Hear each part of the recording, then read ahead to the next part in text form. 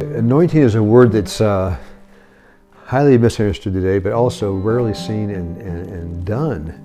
I think in this particular geographical landscape, if you want to use that word, of Christian culture right now, people are trapped in not having the freedom that comes to the Holy Spirit. And there's so much performance-based, it's occupational driven, end product driven. You know, what's our end goal, and are we bearing this? Is that our? Did we achieve that? It's so processed. It reminds me of the book that my doctor gave me in 1976 called Sugar Baby Blues. Sugars and flours and stuff. They're just how do we get them maximized and get it done fast and get it out of there. So anointing is sort of like organic food in a way. It sounds like a hippie, don't I? But it has real power. There's actual real power in real food.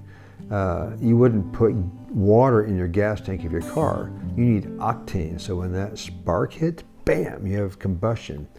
And so it's the same as anointing.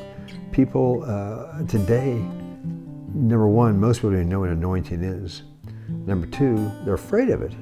They're afraid because anointing changes the landscape. Jesus was anointed. When he came out of the wilderness, things changed. You know, he moved in differently than he did the first 30 years of his life. And that doesn't mean he wasn't, the Son of God wasn't anointed. But it doesn't mean it's like just a meeting where, oh, the worship night was so anointed, now we go home and watch American Idol. That's not what I'm talking about. Anointing is a gifting. It's a presence of the Holy Spirit in your life, whether you're on a stage or whether you're in your bedroom talking on the phone to somebody. It's the presence of the Holy Spirit that is able to break the yoke. That's one thing that's given. I'm not the best musician. I'm not a great, phenomenal guitar player like my friend Phil Keaggy or something like that. I'm not a great singer, but I do have a great God. And my great God, when he calls me to a task, he anoints me with the power to do what he's called me to do. And if I had a nickel for every time somebody said, man, that's weird, you started singing, it's like everybody in the room left, you're like you're singing just to me. Well, what is that?